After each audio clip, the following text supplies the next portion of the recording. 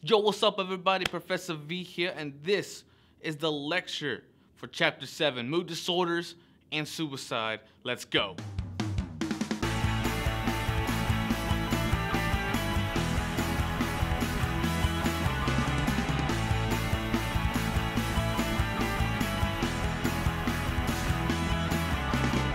Disorders are disturbances in mood that are serious enough to impair daily functioning. The DSM-5 does not include a general category of mood disorders. Rather, mood disorders are now classified in separate categories called depressive disorders and bipolar and related disorders. Major mood disorders discussed include major depressive disorder and persistent depressive disorder. Two major types of bipolar disorders described are bipolar disorder and cyclothymic disorder, also called cyclothymia.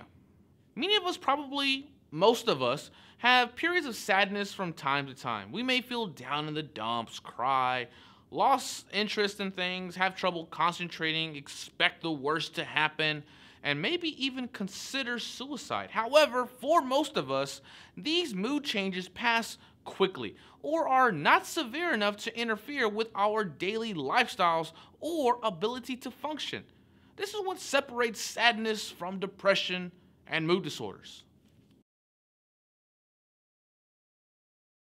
I watched myself in mingled terror and fascination as I began to make the necessary preparation. Going to see my lawyer in the nearby town, there rewriting my will, and spending part of a couple of afternoons in a muddled attempt to bestow upon posterity a letter of farewell. It turned out that putting together a suicide note was the most difficult task of writing that I had ever tackled. Late one bitterly cold night, when I knew that I could not possibly get myself through the following day, I had forced myself to watch the tape of a movie. At one point in the film, the characters moved down the hallway of a music conservatory, beyond the walls of which, from unseen musicians, came a contralto voice, a sudden soaring passage from the Brahms alto rhapsody. This sound, which, like all music, indeed like all pleasure, I had been numbly unresponsive to for months, pierced my heart like a dagger. And in a flood of swift recollection, I thought of all the joys the house had known, the children who had rushed through its rooms, the festivals, the love and work, the honestly earned slumber, the voices and the nimble commotion, the perennial tribe of cats and dogs and birds. All this, I realized, was more than I could ever abandon. And just as powerfully, I realized I could not commit this desecration on myself. I drew upon some last gleam of sanity to perceive the terrifying dimensions of the mortal predicament I'd fallen into. I woke up my wife, and soon telephone calls were made. The next day, I was admitted to the hospital. A distinguished author stands at the precipice of taking his own life. The depression that enshrouded him and that nearly cost him his life, this darkness visible, is an unwelcome companion for millions of people. Depression is a disturbance of mood that casts a long, deep shadow over many facets of life. Mood states can be conceptualized as varying along a spectrum or continuum. One end represents severe depression and the other end severe mania, which is a cardinal feature of bipolar disorder. Mild or moderate depression is often called the blues, but it is classified as dysthymia when it becomes chronic. In the middle of the spectrum is normal or a balanced mood. Mild or moderate mania is called hypomania and is characteristic of cyclothymic disorder. Major depressive disorder can be diagnosed when there is an occurrence of at least one major depressive episode in the absence of a history of mania or hypomania. There are several features of a major depressive episode, or MDE, including a depressed emotional state that includes persistent periods of feeling down, sad, or blue, evidence of tearfulness or crying, and increased irritability or loss of temper. Another feature of an MDE is the feeling of being unmotivated, having difficulty getting out of bed in the morning, or just getting your day started. Reduced level of social participation and social withdrawal as well. Loss of enjoyment in hobbies and other pleasurable activities. A reduced interest in sex and failure to respond to praise awards. There are changes in functioning and motor behavior in an MDE. This can be moving about or talking more slowly than usual, changing of sleeping habits, whether it be sleeping in too long or waking up too early, changing in appetite, whether it be increased or decreased, an increase or decrease in weight, and failure to meet responsibilities and neglecting physical appearance. Lastly, there are cognitive changes in an MDE. This can include difficulty concentrating or thinking clearly, thinking negatively about oneself, feelings of remorse or guilt of past misdeeds, lack of self-esteem, thinking of death and or suicide, or even psychotic behavior such as hallucinations and delusions. I feel like I'm out of my mind, something like that, and everything was black because I did not eat, I did not sleep. When I eat, it's like I don't have an appetite. It's like it's sour. Yeah, I can't taste the food. I can, even if it's my favorite, I can taste it. When you were feeling depressed, how did that affect your energy? I'm weak. I'm very weak, and like my arms and my what you call this bones, it's like trembling and very very weak.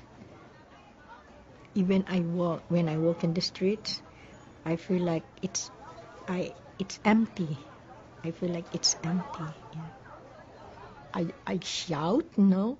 I took a pillow and then to my mind, as if I'm crazy. Because if not, I don't know. I even, kneel and then put the pillow on my face and then I shout. So nobody will hear me.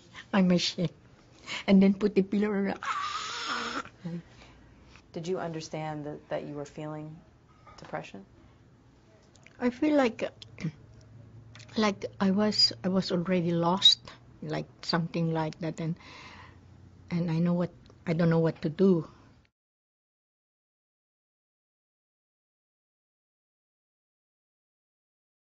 Sort of one generalization that we can make is that there is a tendency to sort of value more seeking help for more medically related.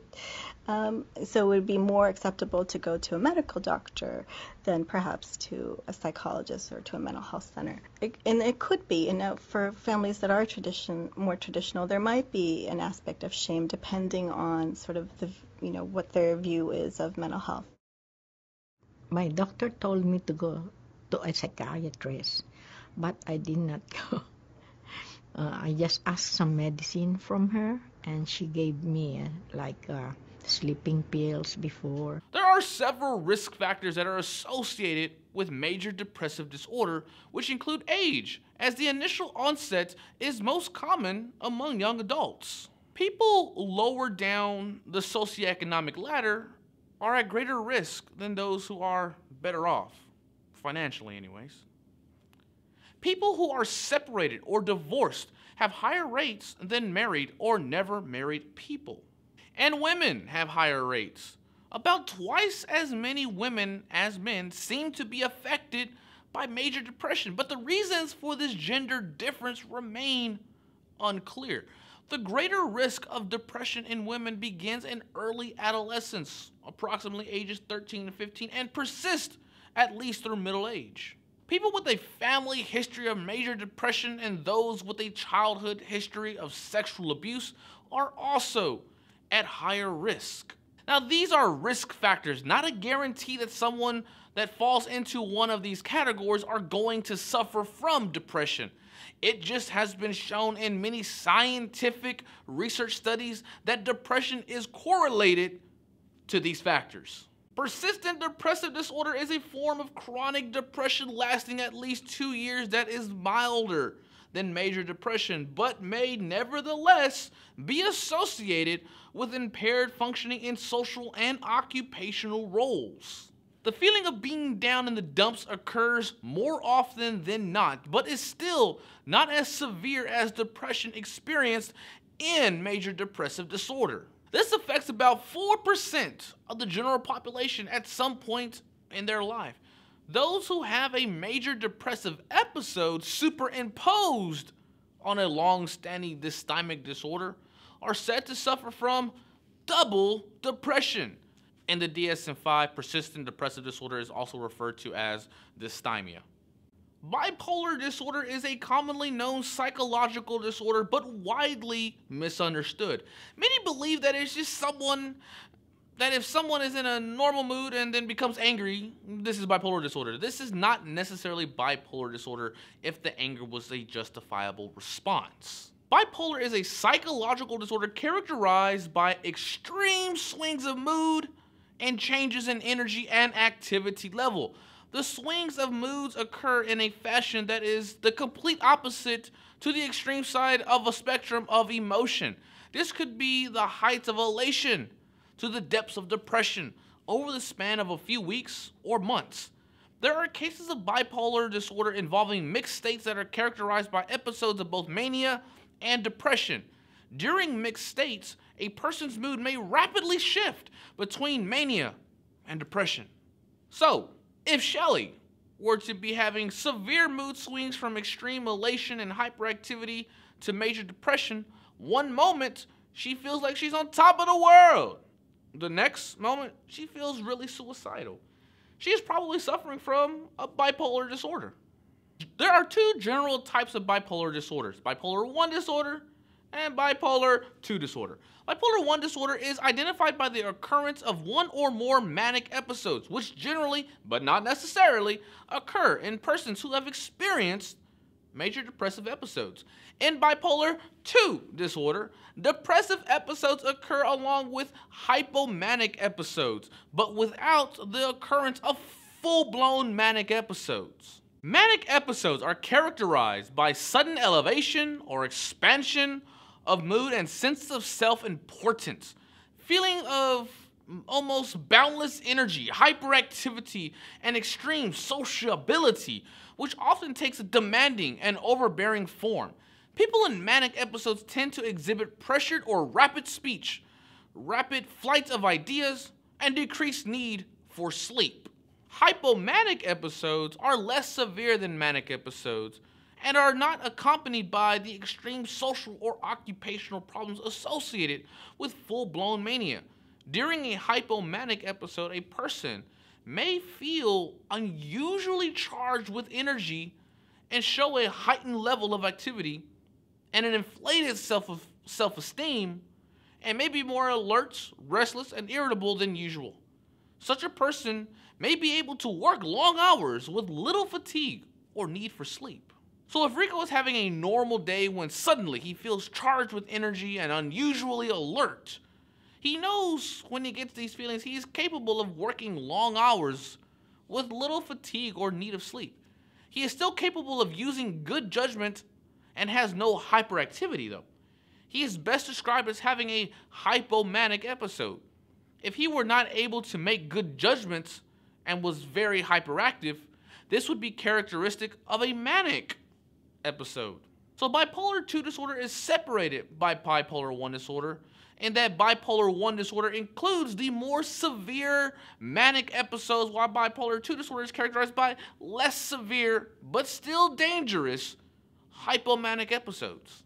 In the description of this video, or above me right now, I will provide a link to a video of the television show Shameless, which shows the character Ian that is portrayed as having bipolar 1 disorder. I was having just a really tough time keeping it all together, so to speak. I mean, as I'm pretty high functioning, I managed to be able to do things regardless, but it was to the point where I hadn't gone to class for a couple weeks, so my grades were falling. I couldn't get extracurricular stuff done, working on shows and whatnot. I couldn't do it, and for the first time I couldn't I felt myself slipping and I couldn't keep it in any sort of check. It was just completely far gone. Like, I'd have to say I fantasized about suicide, to be honest, like every 4 or 5 minutes. And I just was really miserable. So I was like, I can't do this anymore on my own, so I've got to ask someone for help. I tend to get depressed for a very extended period, maybe like 7 or 8 to 9 months. And then I get hypomanic for a couple of weeks, which is normally enough so to the point where I can catch up on all the back work normally that I haven't done. And then I have my period of normalcy, I guess, before the cycle starts over again. When I'm hypomanic or manic, I'm fine. I can talk to people. I'm great, just like in that normalcy state. But when I'm depressed, I become really hermit-like, horribly introverted. I get nervous around people. I become really paranoid in a lot of senses. So for me, the depression's the worst part. Kind of what happens is you cramp in at the center, and I feel tight. And then my shoulders feel weighed down, and you feel like your blood's warmer than it is, and you can feel it pumping, and it's and like even when you speak, you feel like the vocal cords are stretching, like everything in you tenses up horribly, and you take these just huge, deep breaths, but everything just feels tight and compacted. So you feel like you're you feel like when you take a breath in, the air expands in your lungs, and you can feel it expand, but you feel it like physically pushing heavy masses out to do so. I might get into the cycle where I'm like, okay, I'm depressed for no reason at all, and then I start thinking of the most depressing things my mind can possibly fathom, all those great philosophical questions that have plagued man from the beginning, and you start going, oh, well, if there's no meaning to life, or blah, blah, blah, or why are we here? And you cycle those questions, and you're like, this is ridiculous. You don't have any actual reason to be upset or depressed, and then you get frustrated. I get frustrated that I've got that adding on me. And so a fair amount of self-hatred comes in, because it's like, well, why can't I just feel right? Other people get along, fairly decent. They don't have this going on. They can avoid these like mental traps that you're falling into, and you sink deeper and deeper until then I start deconstructing myself, and then all at once I just shut down, sort of, and I'm just in a horribly bad mood. I don't want to be around anyone else. I kind of just lock myself in my room. For the most part, when I'm really depressed, I can sleep a 20-hour day, no problem. I can get up, be awake for 2 hours and go back to sleep. It's the times I have actually been psychotic are when I was depressed and couldn't sleep. What happens when you enter a psychotic phase? This would probably be the first one, and at the time I didn't really know. We were actually home back in Trinidad, and I was in a room with my mom in the guest room at my cousin's house, and I had been depressed for a while, and I swore the devil started talking to me, and he told me how he was going to kill like my family and my loved ones, and like I think at the time I just like begged my mom what to do, and so she was like, pray. I was like, okay, I'll try that. And I just, for the whole night, all I could hear was like this demonic voice talking to me. And hypomania. Personally, hypomania is great. I love it. If I could live in hypomania, I would. It's like being souped up on a bunch of Red Bulls. More than one, several. And you're just flying all over the place, and you've got a ton of energy, but there's no crash. The best part was I got hypomanic after I was depressed, so anything I hadn't finished, I could catch up on and get done. So I mean, like, I could write 2 or 3 papers at the same time while I was researching them, and do a ton of other things all together. It was great. I mean, it was one of those things where I was like, oh, sleep. I only need 20 minutes and I'll be fresh. When I was manic, I've painted one time. I just painted my room, and I decided it needed to be repainted. So I pulled all my furniture out of my room, and this had to be probably starting at midnight, and completely repainted my room, put it back in, and the next morning and the next day, I was like, no, I need to do it again, and I pulled it all back out and repainted it again. So I put 2 coats. I painted the room twice in a day and a half. When I'm hypomanic, I mean, it's a better lens to look at myself through. I mean, I don't think I'm like Jesus or God or anything, but you know, I don't come down on myself as hard as I would when I'm depressed. When I'm depressed, I definitely don't want to meet anyone I don't know already. But when I'm hypomanic, let's work the room. Hi, who are you? What's your name? Ah. My hypomania usually does not last long enough, as far as I'm concerned. I'll generally only have it for a couple of weeks, 2 or 3 weeks, before, you know, I level out and I'm like a normal human being again who needs to sleep at night and can only do a certain amount of projects or things in a day. If I didn't take my meds, I wouldn't necessarily become hypomanic. I may become depressed, and I want to avoid that much more than I want my hypomania. I can take a Red Bull and have that feeling for an hour or two. Cyclothymic disorder is a type of bipolar disorder characterized by a chronic pattern of mild mood swings and sometimes progresses to bipolar disorder. Someone with cyclothymic disorder experiences few, if any, periods of normal mood last for more than a month or two. However, the periods of elevated or depressed moods are not severe enough to warrant a diagnosis of bipolar disorder. Although reported prevalence rates of cyclothymic disorder range from about 0.4% to 1%, it tends to be underdiagnosed in clinical practice. The boundaries between bipolar disorder and cyclothymic disorder are not clearly established. Some forms of cyclothymic disorder may represent a mild, early type of bipolar disorder. Although cyclothymia is milder than bipolar disorder, it can significantly impair a person's daily functioning.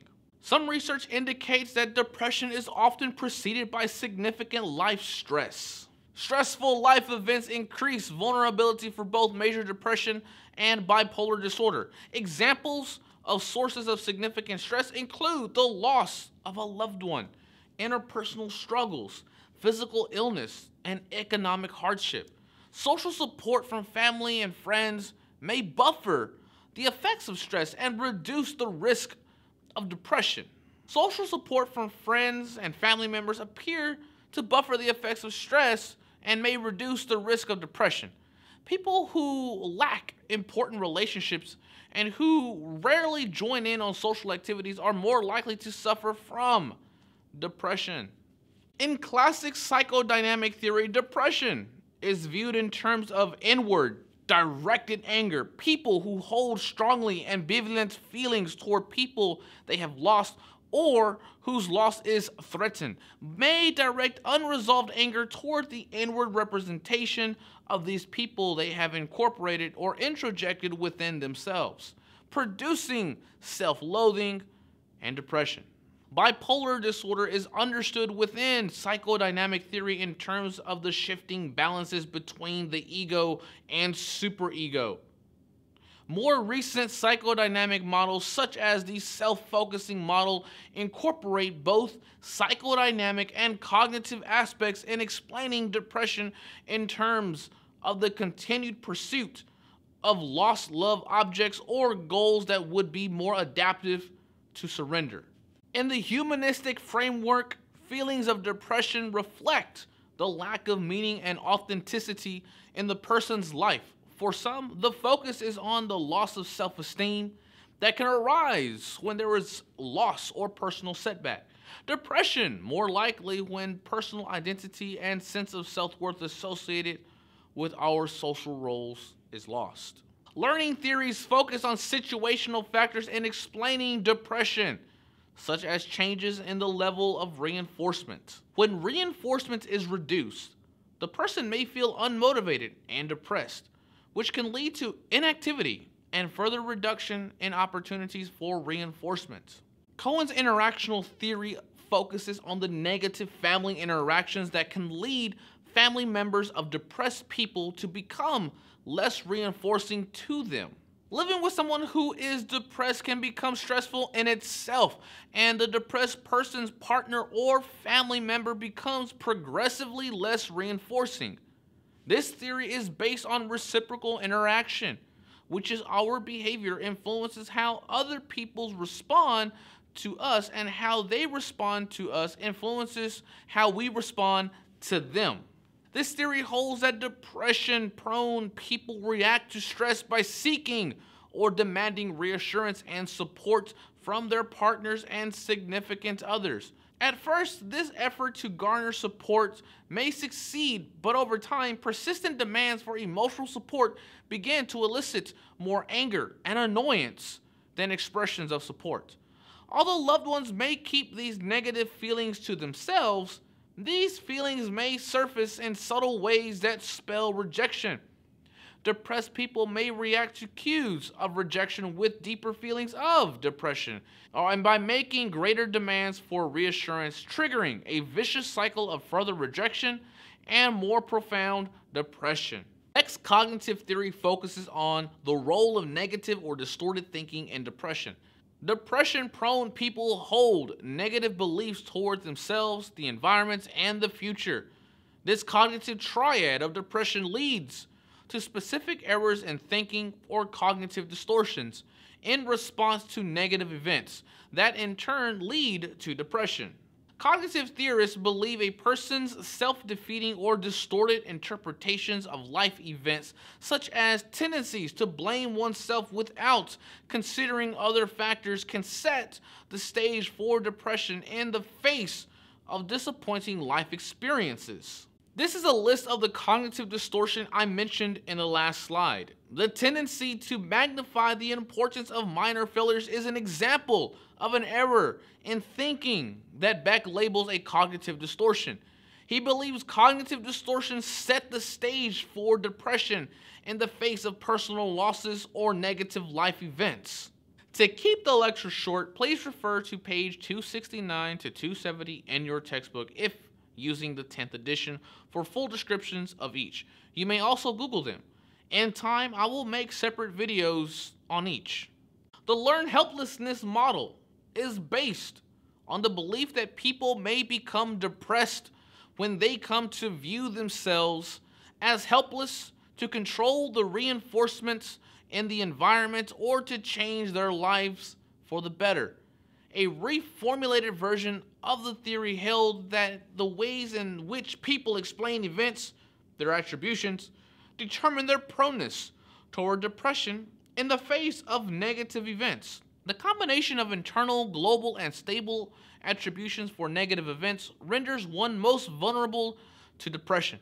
According to reformulated helplessness theory, the kinds of attributions we make concerning negative events can make us more or less vulnerable to depression.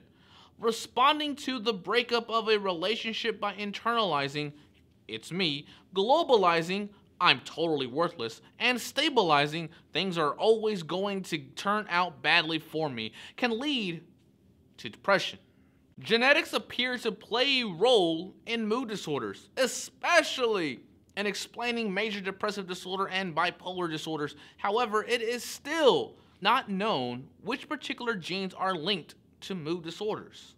Not only does major depression tend to run in families, but the closer the genetic relationship people share, the more likely they are to share a depressive disorder. Yet families share environmental as well as genetic similarities.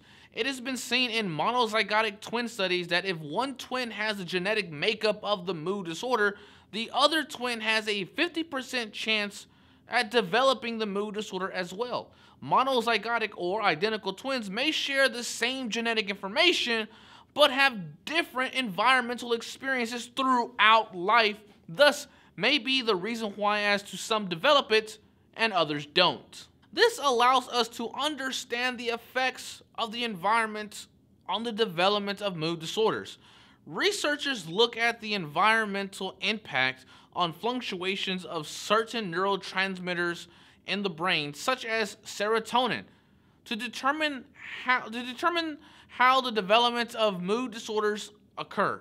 Brain abnormalities may contribute to mood disorders as reduced volume and lower metabolic activity in the areas of the brain involved in regulating thinking processes, mood, and memory has been observed. The diathesis stress model is used as an explanatory framework to illustrate how biological or psychological diatheses may interact with stress in the development of depression.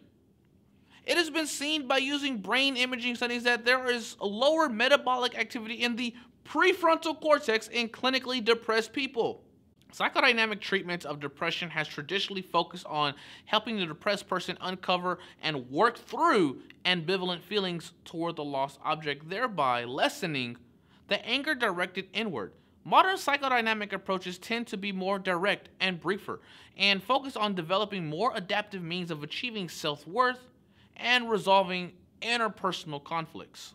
Cognitive therapists focus on helping depressed people identify and correct distorted or dysfunctional thoughts and learn more adaptive behaviors. Cognitive behavioral therapies have been very successful in treating major depression as they focus on helping people recognize when they are having dysfunctional thought patterns and correcting them. Going back to cognitive distortions, CBT helps with recognizing when someone is having a cognitive distortion and enables them to correct their automatic thoughts with a rational thought. One example is the automatic thought, "Nothing will ever work out for me." This would fall under the cognitive distortion of overgeneralization, and a cognitive behavioral therapist would help a patient with realizing that this is a negative thought process and that they are blowing it out of proportion. The therapist would also help with coming up with a more rational thought, such as no one can look into the future, concentrate on the present. Antidepressant drug use is on the rise as there are 1 in every 10 adults on antidepressant medication. When it comes to women aged 40 to 59, 1 in 4 are on antidepressant medication. It is theorized that 1 in 4 people suffer from or have suffered from a form of depression. There are 4 types of antidepressant medication that are readily in use. Tricyclics increase brain levels of neurotransmitters, norepinephrine and serotonin by interfering with the process of them being reabsorbed by the transmitting cell. MAO inhibitors increase the availability of neurotransmitters by inhibiting the action of monoamine oxidase and enzymes that normally break down or degrade neurotransmitters in the synapse. SSRIs work in a similar fashion to tricyclics by interfering with reuptake of neurotransmitters, but they have more specific effects on serotonin.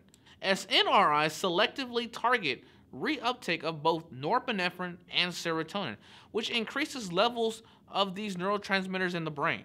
It has been seen in research study after research study that combining psychotherapy and antidepressant drug use drastically helps with depression and has drastically lowered relapse rate back into depression because they learned coping skills. However, the downfall of this increasing antidepressant use is the availability. With antidepressants being readily available, less people are seeking out psychotherapy. Many people are looking for a quick fix, and medication is not a quick fix when it comes to depression or other mood disorders. When it comes to neurotransmitters, it's all a balancing act. Maintaining a balance of these important chemicals in the brain is critical for normal functioning, normal behaviors, normal states of consciousness, and so on. While some neurotransmitter imbalances occur without our knowledge, others result from chemicals that we ingest, like alcohol, tobacco, marijuana, pharmaceuticals, and caffeine. So how do various drugs affect the role that neurotransmitters play in the brain, and what short-term behavioral effects and long-term effects on brain function might we expect if we take them? Drugs can influence neurotransmitter balance in a number of ways. Often, they target the same sites that neurotransmitters target, the receptors on the receiving or postsynaptic neuron. Drugs can influence neurotransmitter action in several ways, depending on their chemical makeup. If they act as agonists, they either increase the activity of a neurotransmitter or bind to the receptor in place of a particular neurotransmitter and stimulate the receptor. By doing so, they heighten the normal effect of the neurotransmitter. Drugs such as nicotine, morphine, and many tranquilizers act as agonists. Drugs that act as antagonists either decrease the activity of a neurotransmitter or simply block receptors without stimulating them. By doing so, they reduce or inhibit the action of neurotransmitters. Drugs such as caffeine, Botox, and Thorazine act as antagonists. Another class of drugs influences the action of neurotransmitters by preventing or slowing the reuptake process. Typically, neurotransmitters are released into the synapse and then taken back in if they fail to attach to a receptor site. But some drugs, called reuptake inhibitors, slow this process and as a result increase the amount of neurotransmitter available. Drugs such as Prozac and cocaine act as reuptake inhibitors. Mind-altering effects of psychoactive drugs take place at the synapse. Drugs attach themselves to synaptic receptors, interrupting the normal functioning of neurotransmitters. Drugs can affect normal brain function by keeping a message from being transmitted or by stimulating or prolonging a signal from one neuron to another. As an example, take smoking and nicotine. One of the reasons people find it so hard to quit smoking, despite its significant impacts on health, is that it not only mimics the neurotransmitter acetylcholine, but it actually has a greater affinity for acetylcholine receptor sites. Under normal circumstances, acetylcholine stimulates receptors that make a person feel good when they've accomplished a task. Nicotine attaches to the same sites on the neuron and stimulates the same receptors as acetylcholine, in effect tricking the brain into thinking that the act of smoking is good or healthy, thus reinforcing a very unhealthy behavior. We've seen that while the brain is undoubtedly a physical organ, it changes significantly over the course of a person's life. What's more, so much of what takes place in the brain is influenced by chemicals, those that occur naturally and those that we ingest. The balance of those chemicals in the brain is critical to normal functioning and behavior. This is just one more way in which our choices and behavior can have powerful effects on how the brain functions. Electroconvulsive therapy, or ECT, is a hotly debated treatment for depression. However, evidence supports ECT as a generally safe and effective treatment for severe depression and shows that it can help relieve major depression, even in cases in which drug treatments have failed. It is estimated that there are 100,000 Americans that undergo ECT annually. However, ECT is only used as a last resort after all other attempts, such as drug use, is not effective. There may be side effects, especially memory loss for events occurring around the time of treatment and a high rate of relapse following the treatment. Bipolar disorder is most commonly treated with drugs that aim to stabilize mood swings, including lithium and other mood stabilizers. Lithium helps reduce mania and stabilize moods in bipolar patients and reduce the risk of relapse. People with bipolar disorder may be placed on lithium indefinitely to control their mood swings, just as diabetics may use insulin continuously to control their illness. The thing is, researchers are still not entirely sure how lithium even works. While there are benefits to treating bipolar disorder with lithium, there are many side effects that could occur.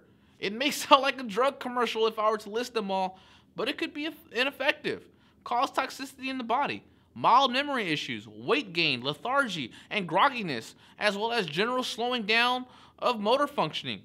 Long-term use can produce gastrointestinal distress and lead to liver problems.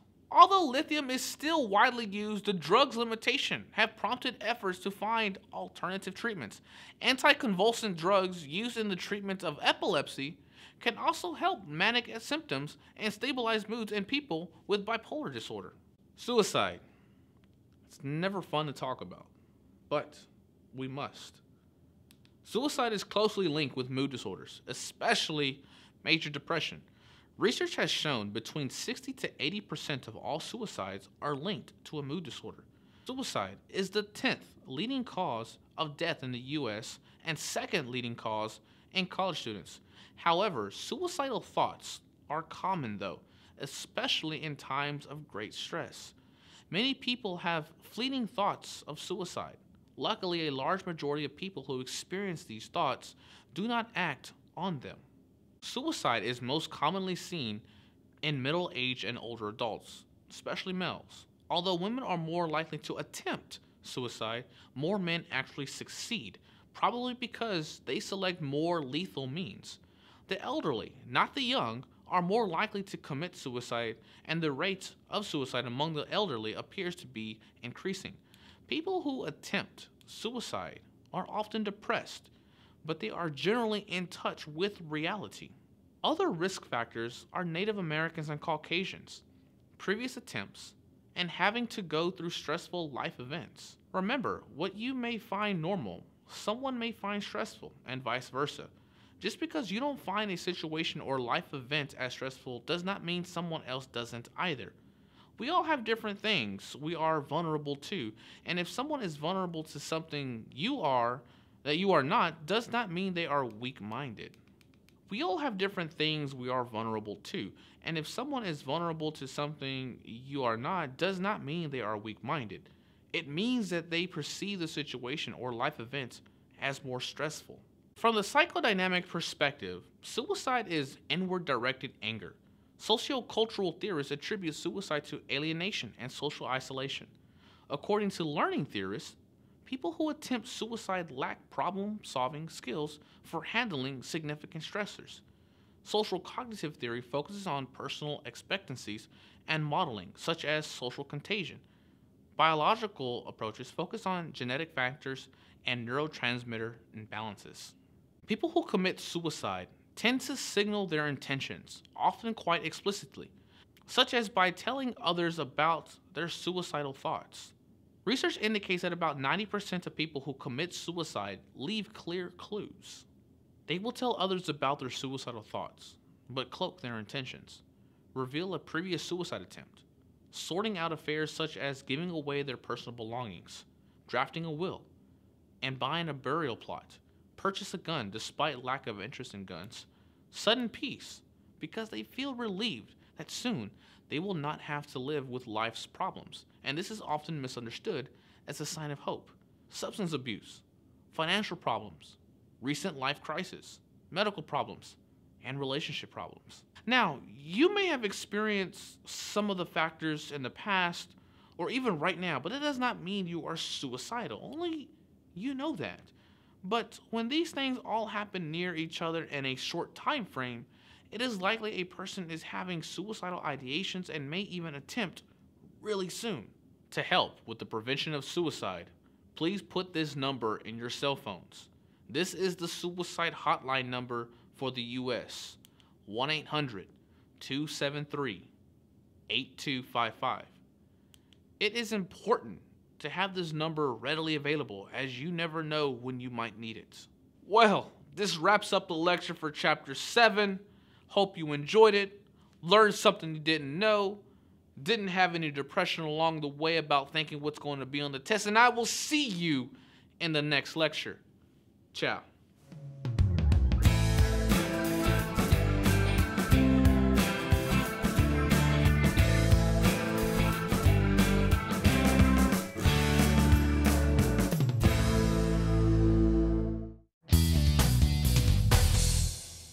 Initial onset is the most common among what? I will both major depressive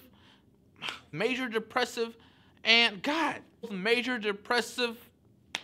said it again, depression. Examples of